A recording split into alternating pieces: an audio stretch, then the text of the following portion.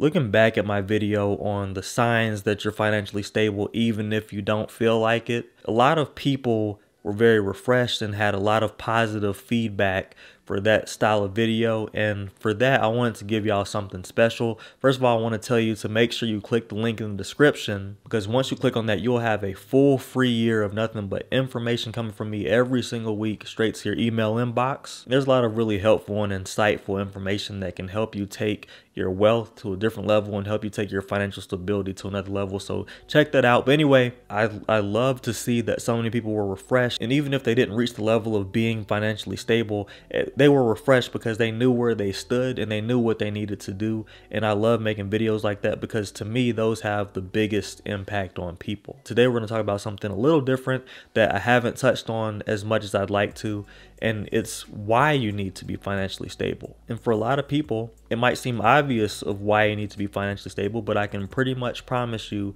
that it's not as obvious as you think for everybody, because there wouldn't be videos like signs you're financially stable, even if you didn't feel like it, with so many views, if that wasn't the case. And as a matter of fact, I'm about to make another video about signs that you are not financially stable, even if you do feel like it, because there's a lot of misconceptions. But it is clear to me that we all need some further clarity on this topic, because a lot of us are somewhere in the middle, not sure if we're financially stable, financially unstable, broke, rich, we don't know. And some people, as someone in my comments pointed out, actually have this thing called money dysmorphia, where even though they are doing well financially, they feel like they're not. And then on the other hand, you've got money delulu on this other side, where people who aren't doing well financially feel like they are. And then there's a lot of folks somewhere in the middle, not really sure where to go, but they're starting to question themselves and say things like, well, I'm comfortable where I'm at, so I mean, is it even worth it? And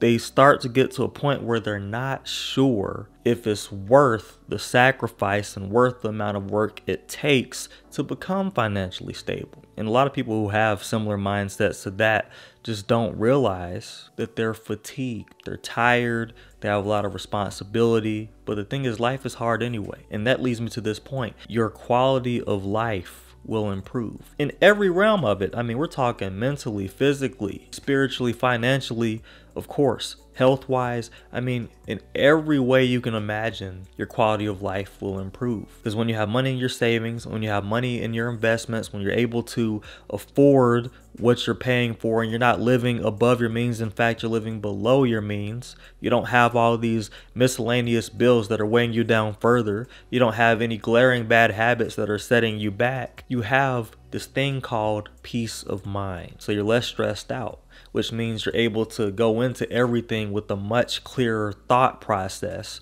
than you did before you were less stressed out. You're able to sleep better. You feel calmer. You're not going to freak out as much if something goes down at your job and now all of a sudden you have to look for another job. Because you have less stress in your life, your health is in much better shape. You have something to look at when you look at your bank account because your hard work paid off. So that gives you happiness. So that gives you satisfaction within the work that you've done to help yourself out. And you have something to show for it. You're paying your debt off, or you just have no debt. Financial stability is the gateway to success in all aspects of your life. Your relationships are going to go so much better because, you know, a lot of marriages end because of financial issues. So it's not too far of a stretch to say that relationships where there's boyfriend and girlfriend, they can have some friction if finances ever becomes a problem too. And that can lead to emotional turmoil. But you're not going to have to worry about any of that because you've been stable this whole time. You've been making stable decisions, smart decisions, not just with your money, but in life in general. And so all of these aspects that we've talked about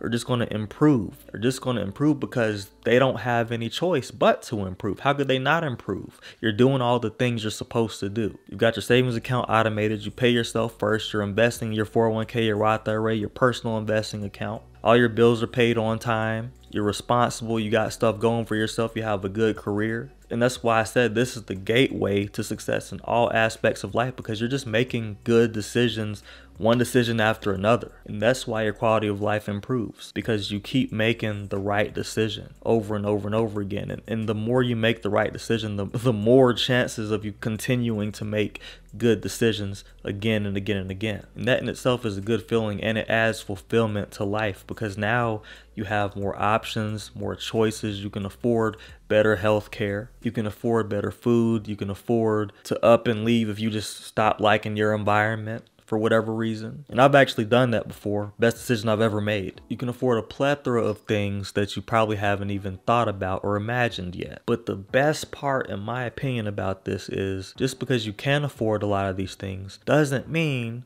that you're trigger happy on affording all of these things. It's just knowing that you can because you put in the work to make these things happen. And that's special. And you know what else is special? Making money in your sleep. That is one of the best feelings in the world. And when you're financially stable, you can do it, because the thing is, not everybody has to be an entrepreneur. Not everybody has to have a YouTube channel or have anything going for themselves where there's a side business going on. Anybody can take their money and invest in the stocks, and that's exactly what I'm talking about. You can invest in an index fund, an ETF, or a stock, and if you do so correctly, which I do have investing content that absolutely nobody watches, and this is a very important step when it comes to being financially stable. But anyway, investing correctly and doing so over the long term is one of the best ways to make money in your sleep, period. Right now, every single one of my investment accounts are up, and if you want to see exactly what they look like and things like that, check out my wealth journey series. I have a bunch of wealth journey videos where I disclose exactly what my net worth is, exactly how much is in my investments, and then I have videos that put a magnifying glass on them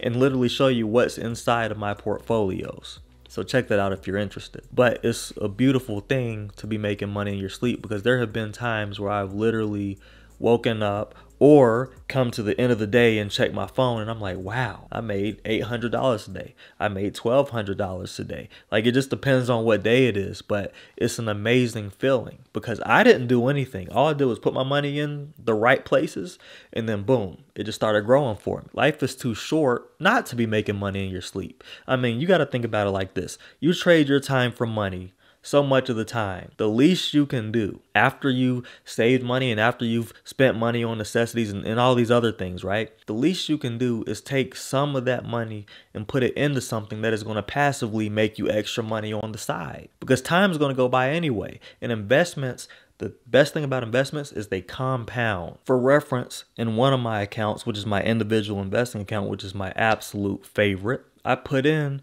a good $13,000 of my own money. You know what my investments did? They spit back out another $18,000. So I've effectively more than doubled my principal, and my account is now over 132%. And that's not to brag. It's to say that when you're financially stable, you now have the option to put extra money that you have that you could have done anything else with and put it into something that's going to do what? Create more money for you. I mean, after all, that's what we do in our retirement accounts that work. We're just passively investing our money into those accounts, and then boom, once we look after a few years or after a few decades, now we're ready to retire because we got millions in it. Why not do the same exact thing for yourself? So that is a special thing. And it's also very reassuring. Of course, there's fluctuations. Of course, the stock market can crash. And of course, there's risk involved. That's why I say you have to do so correctly and you have to do so over the long term. But I say that because success feeds success. When you have the mindset to do well financially, you're going to continue to do things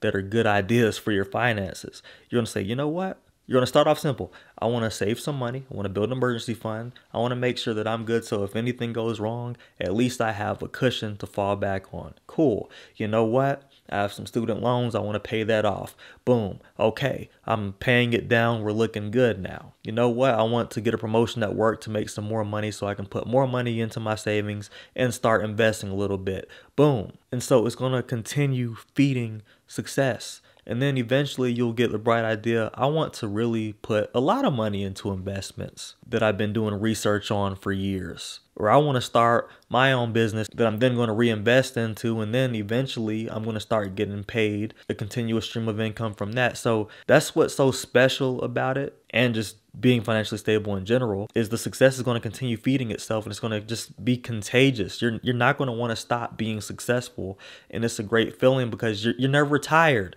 It's crazy how before you're financially stable, you're tired, you're dragging around, you're kind of wondering if it's even worth it. Because I've been there.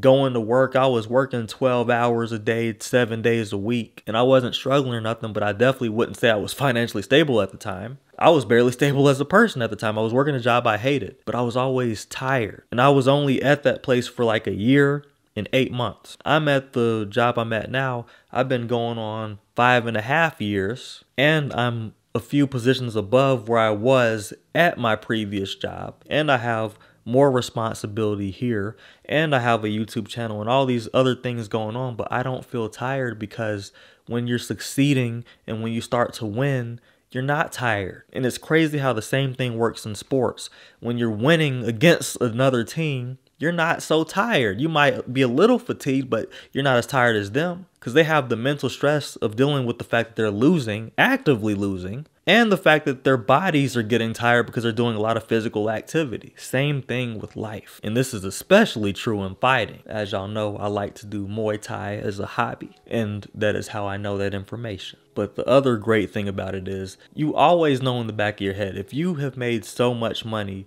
in your investment account, you pretty much know at any given moment that you feel like if you absolutely had to, you could cash out some of your return just to put into your savings, just to know that you're good. Or you can cash some of that out just to go on a nice vacation or just to buy something that you really want without having any guilt, because that's extra money that you literally earned. And that leads me to this point. What is more amazing on this earth than giving yourself and your family the life they deserve? Just because you love them, just because they're great people, just because they're related to you, whatever your reason is, what is more special than that from a monetary standpoint? Now, what is more great than being able to do those things because you put the appropriate amount of work in and you've done the research, you've learned continuously, you've always improved something about yourself, and therefore your money started to improve over and over and over again, and you just kept making good decision after decision after decision. And now you can do things like pay for your kids to go to college. Your kids could be homeschooled. You never worry too much about medical expenses because you know,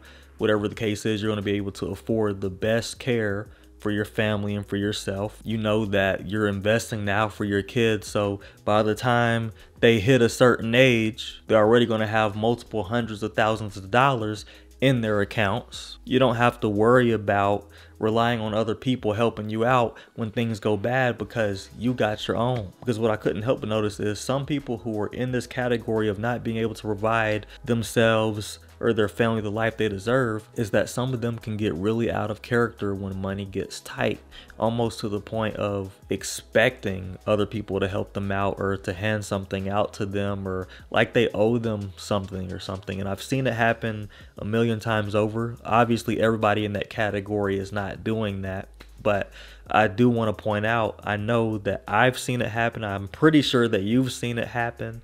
And it's a crazy thing to see because I always ask myself when I see that, now, would they do that? Would they act like this if they had the money to take care of what they needed to take care of? If they had all the money in the world right now, would they be doing that? Would they be making this decision?